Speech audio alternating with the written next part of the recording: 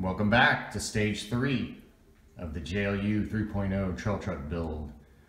So as you can see here, we've got the parts laid out for this final push, and this stage is going to really involve electronics, wiring, switching, LEDs, and some more scale accessories. So we'll just run through real quick what's laid out here. So of course we've got the 3-tick lizard, we've got the Fly Sky FSBS6 6-channel receiver, so that's going to go in.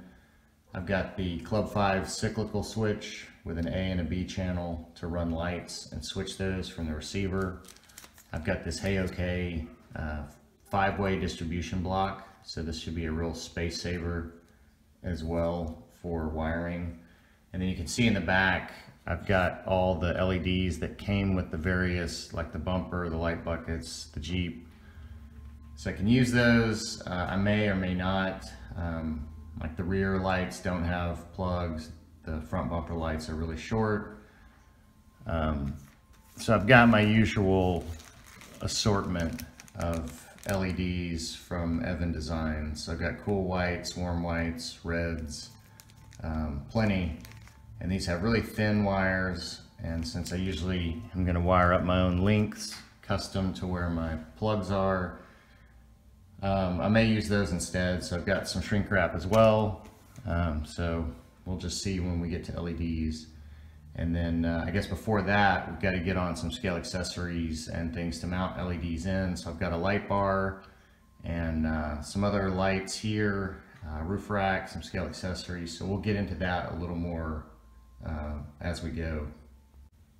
All right, first little thing we'll get into here is the roof rack. So this roof rack is actually this roof rack basket that sits in this exocage frame. So you remember I did not use it on the Nightcrawler. I used just crossbars. So I had this guy sitting here. I wasn't originally thinking a roof rack for this guy, trying to keep it a little bit lighter and lower CG, but I just can't help myself with Jeeps putting a roof rack on there. So I've already cut off the nubs on the side that would have mounted into these exocage bars, and I've actually already clipped the back rack off of it because I wanted to make it more of a flat rack, more like the ARB style. They just have kind of the front, and they're cut flat for like a rooftop tent.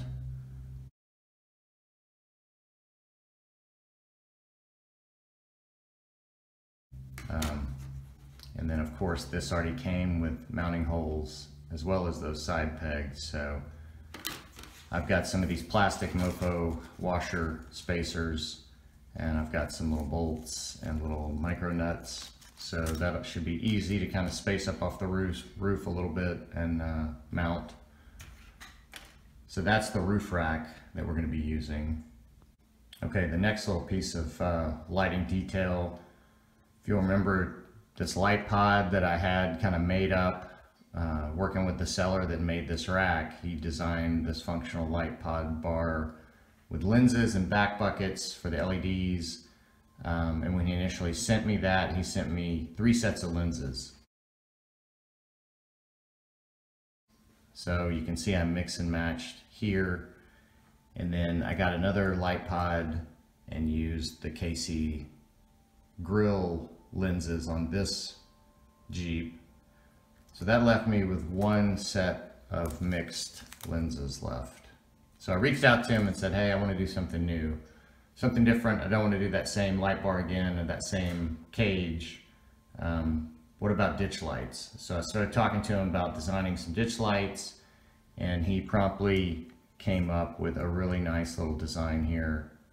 So this will screw into the side of the fender, kind of like the RC 4-wheel drive snorkel mounts.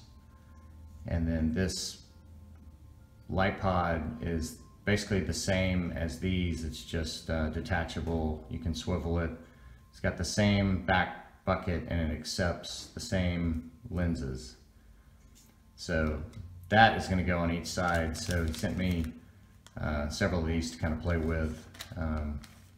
So we're going to get some ditch lights on this guy. So that'll be neat. That's something brand new.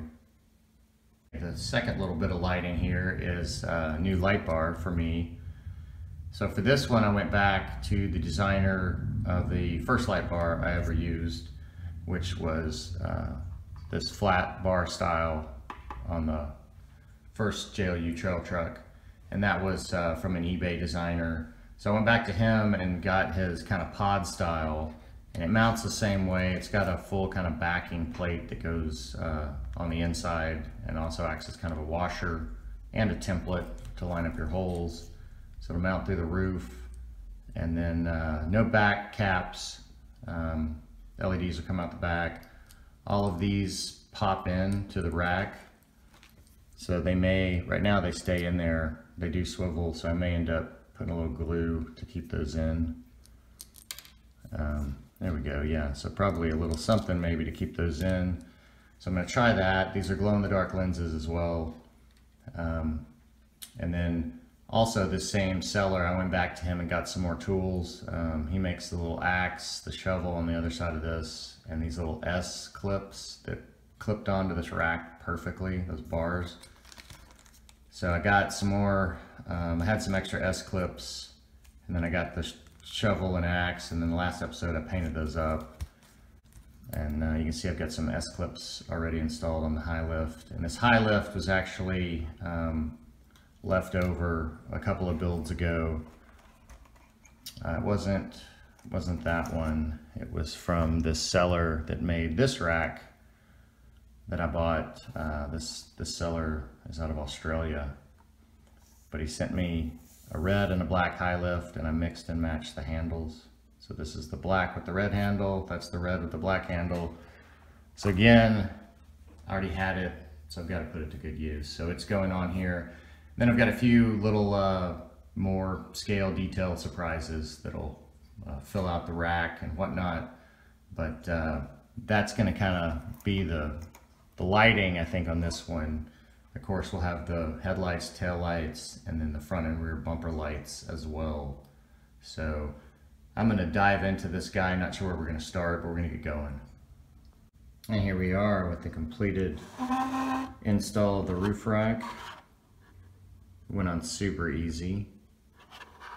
End up using 2 of those mofo plastic washer spacers to get it up off the roof a little. And then you can see I've got the tools S-clipped on there around the edge of the rack. And I really like those little S-clips. They're super handy at this scale. So I think that does it for the roof rack. There's those little micro nuts in there. This thing is secure, it's not going anywhere.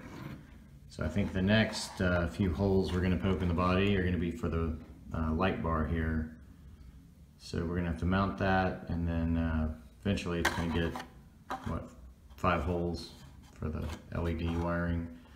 And then after that, we're going to look at the ditch lights, and I think that's going to be the last little bit. We've got a mount to the body, and the rest of it's really just going to be wiring and soldering.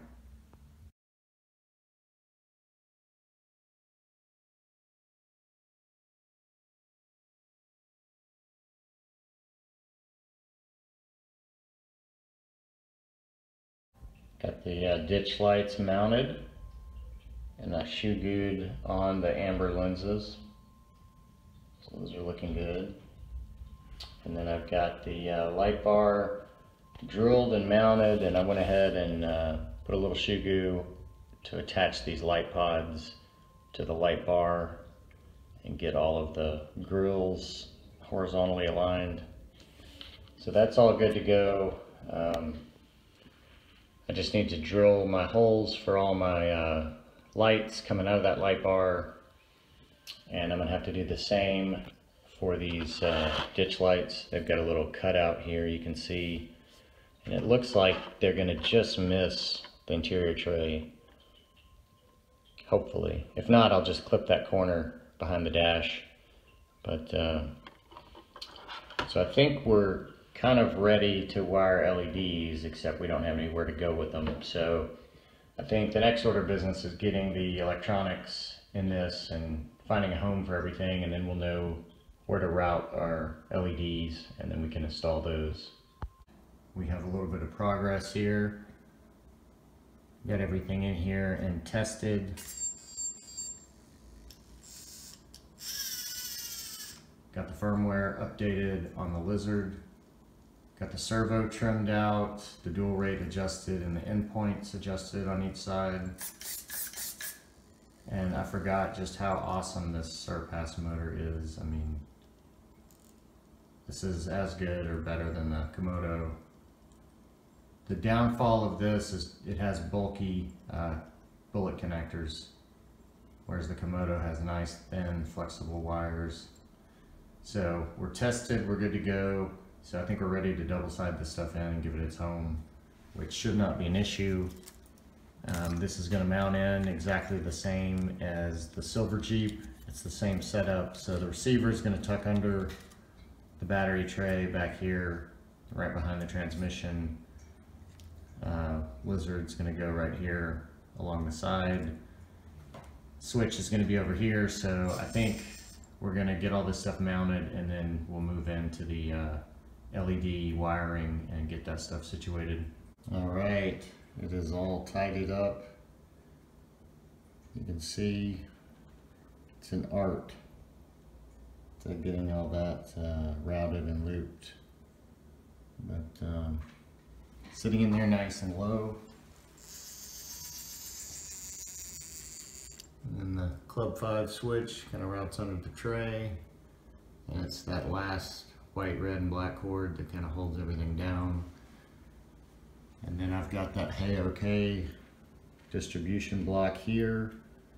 And yeah, I could run all the lights out of the receiver, but this makes it a lot easier to get to them, to unplug them if I need to take the body off.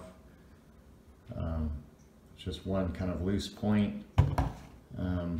And this thing is, you know, it's loose in there, so I think that'll work out well just for access. I did the same kind of thing on this Silver Jeep with splitters, but it's just a mess to get in here, so that makes it really easy because the body is something that may go off and on. Alright, so here's kind of a quick comparison of the two, and you can see the similarities here. So where I've got the Hey OK distribution block here at the back, this is what I was talking about. I've got just a splitter here, so that goes to my tail lights and my headlights. So that's one point to unplug the body shell, and then the other point would be the Club 5 over there, but that's easy to get to on the side. So that's the light bar. So I think this one's a little bit cleaner overall, a little bit tighter, but of course I had a nice template to go by, which is always helpful. The Bluetooth no longer has the antenna, which is kind of interesting. The new ones don't. But other than that, pretty similar install. All right, I've got the bumper off. Prepping to start on those LEDs since those are chassis mounted. But while it's off, I decided to look at putting on a limiting rubber band here. I've got some little plastic washers and hardware. So I actually drilled a hole in the ESC tray right down the middle with a pin vise. And so I can go from there straight down to that 3-link mount to the servo tray. And hopefully that should help remedy, I mean, you can see it right there, some of this unloading. Keep the body from raising. I mean, this is a brass axle, so there's no way to keep the axle from dropping. But if we can keep the body from lifting, that should help. All right, I've got this plugged up to give it a little test here. See how we have limited this unloading here quite a bit. So you can see how they're reacting. They're wanting to unload, but then they're getting sucked back in. That rubber band down the middle. So that should not affect any kind of flex, since that's a pivot in the middle.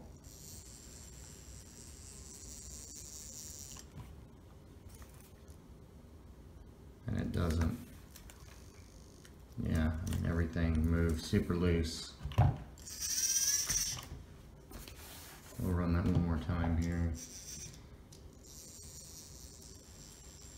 You can see they want to, and then they get pulled back in. Alright, so I think that's as long as I can delay before I start soldering and wiring LEDs. Well, I lied. Found one more little thing to tweak before jumping into the LEDs. So you can see here the battery tray has a little mod to it. Went out in the garage, got the Dremel after it. So I was having, I was bottoming out there with the link riser on the bottom of the tray. So now that gives me full compression here. I think I was lacking maybe 3 or 4 millimeters. I was hitting somewhere around there, you can see. So now I can get all the way down. So hopefully this will be the end of the suspension tuning. So the rear, there's still some down travel. The front is full droop. There was maybe 3 millimeters of shaft. You know, it was sitting about here maybe, but with that rubber band limiter on the middle, it's, you know, fully sucked down. So I'll be riding pretty low. You can see the links are basically horizontal, those high clearance. So anyways, let's move on.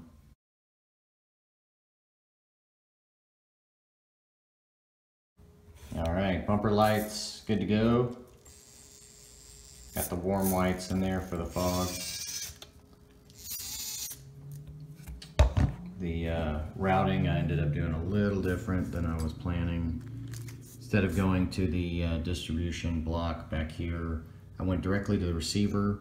So you can see I came together right here, and I kind of tucked it down in that cavity, and then over the top tight, and then right here. So it's still easy to get to.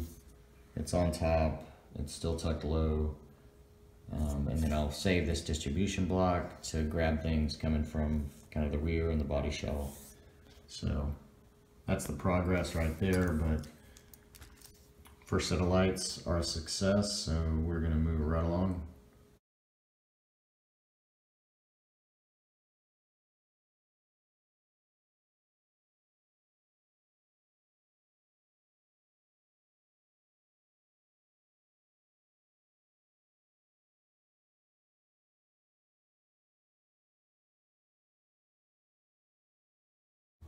All right, back with a little progress here.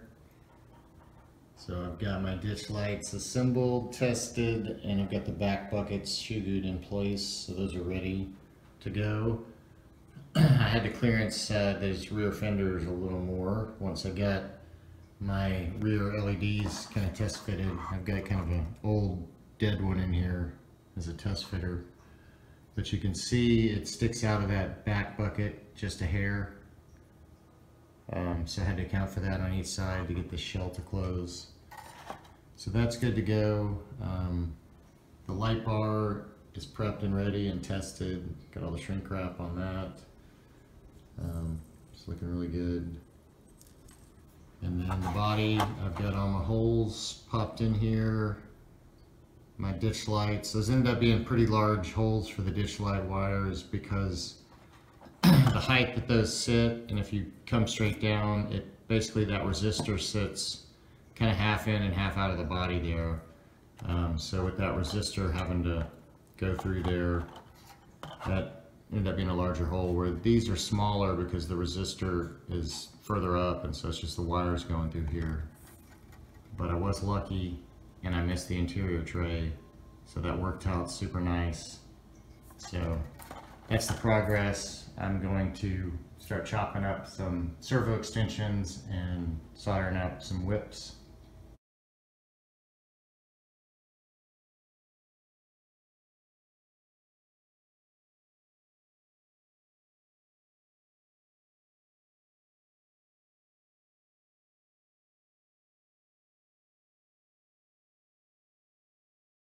All right, the light bar is a success. Got that hooked up. So as always, I'm coming down this back corner, and then I've just got it connected to a little servo extension plugged up here. So it's gonna kind of just route back there. I don't have the tray in, of course, for the interior. Still got to do the other rear lights, but this first one is a success. So maybe I'll throw a battery in here and show it to you. Just lay that guy in. Turn it on.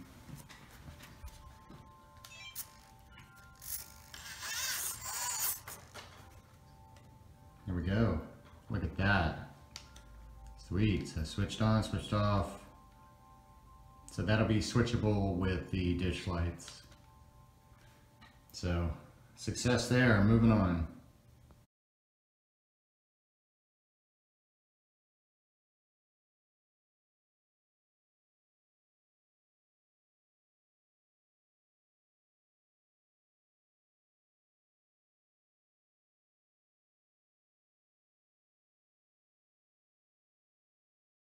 Nothing like some brittle plastic to slow you down.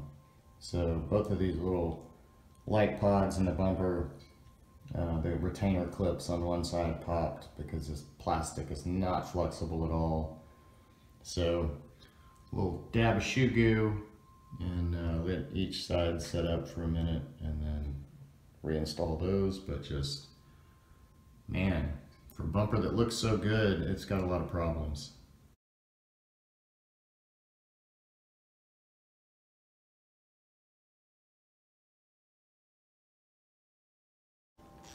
Tail lights a success.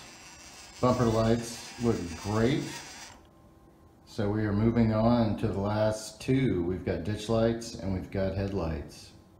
And that's it. But man, these look awesome.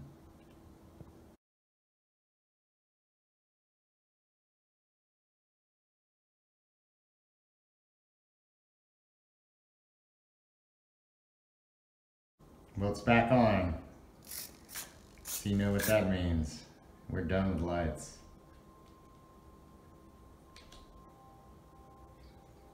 Look at that. So nice. Got the rears.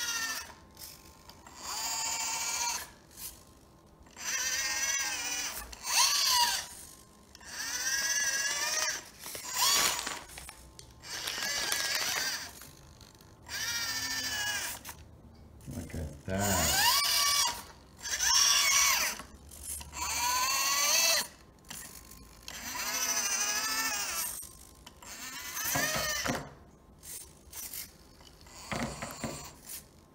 Super cool. Ditch lights in full effect. That is awesome. Very happy with those. Sweet. All right, so moving right along. I think there's going to be a little more scale detail needed.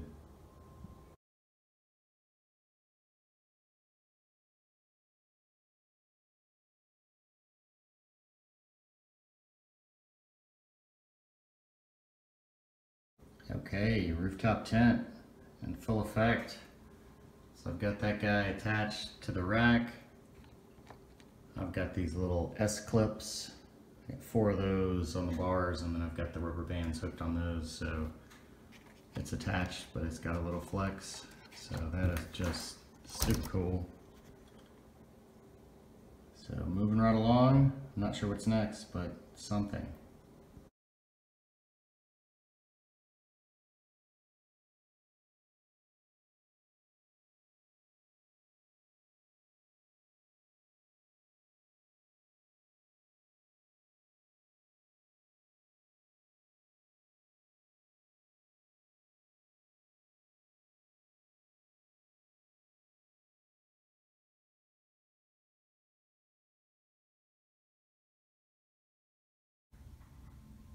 All right, we made it to the end. So we're at the weigh-in, and I don't think I'm going to show it to you just yet. I've added a few more little details, and I think I'm going to make you wait for the reveal. But we will go ahead and weigh it so we can see if we're going to need to tune it a little. So this is with the stock battery as it will be running. So we'll let that settle. So these start at 7.3 ounces. So we're up to 19.4 ounces. And not a bad front ratio, but I'd like to be higher than that 53%. So we're going to flip over to grams.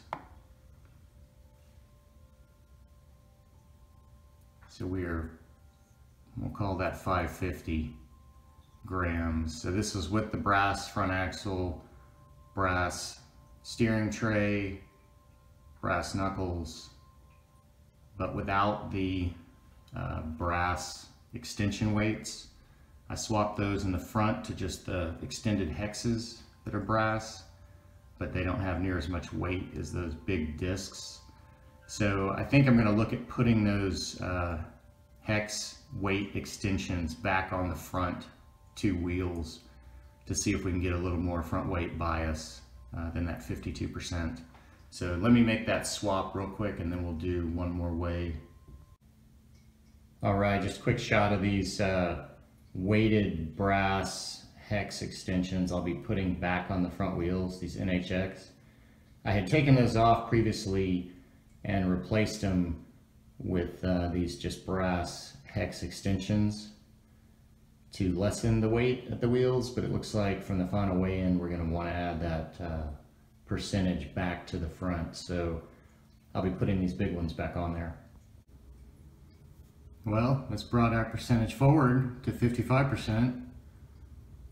So that's a little bit better. The only other thing I could do would be to add full send inner wheel weights. But I do not think they would fit with those extended brass hex weights. So this may be the maximum, but this front end is getting pretty heavy as is. So I think we'll see how we do at this 45 percentage. Let me flip over to ounces. So we're at 20.3 ounces. So we've almost tripled it, knowing that it starts at 7.2 or 7.3 ounces.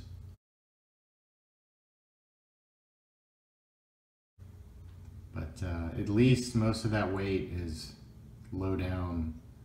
So hopefully that'll help. And this definitely sits lower than any of my other Jeeps. So that should give it an advantage as well. But man, this thing looks good. But you're gonna have to wait as usual for the reveal video. So stay tuned. That should be coming soon. And hope you enjoyed. Thanks for watching.